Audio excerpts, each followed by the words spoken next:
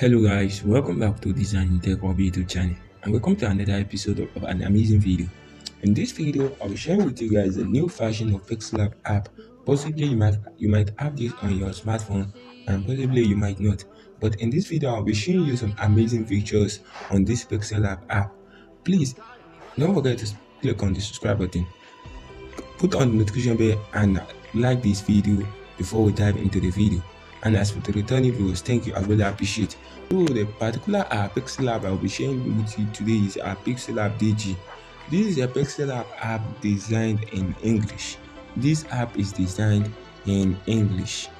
The app is designed in English and it has thousands of fonts which is arranged alphabetically. So choosing font on this version of Pixellab is easy. I'll be putting the link to download the Pixellab in the video description. Kindly watch the video to the end so that you can get a password to unsave the Pixellab file before you install it on your phone. You have to extract the file using the Set Archiver app. If you don't know how to extract file using the Set Archiver app, I will put in the link in the video description that will teach you how you can extract a file using a password, how you can extract any file on Set Archiver using a password. Please don't forget to like, comment and share this video across to your graphic design friends so that they can also be opportuned to download this particular version of Pixellab. So let's dive into the app and check into its amazing feature.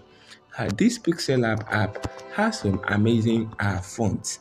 It has thousands of fonts which are beautiful and which you can use on your designs. This Pixellab font is also arranged alphabetically. So if you can see here, you can see we have A, after A we have B, after B we have C. So locating a font on this Pixellab version is very easy. Before I go to know about this Pixellab app, I've downloaded a lot of fonts, but fortunately when I got this version of Pixellab, I can still find some of my downloaded fonts in the Pixellab font. So using this Pixellab is made easy with the use of this version of Pixellab. So another thing I'll be showing you on this app is an amazing feature which allows you can see this is a design I make on Pixellab. So let's say this is a body. I erased this body. This is at the center. This is another one at this is another one. So let's say this one which I erased the body, I want to place this. Let's say I want to place this. I want to place it on this. So possibly I might not be able to place it on it very well. So what I will just do is to move this at the center, place this at the center, place this as well at the center. Now I want to drag this to the right hand corner. So how do I go about this?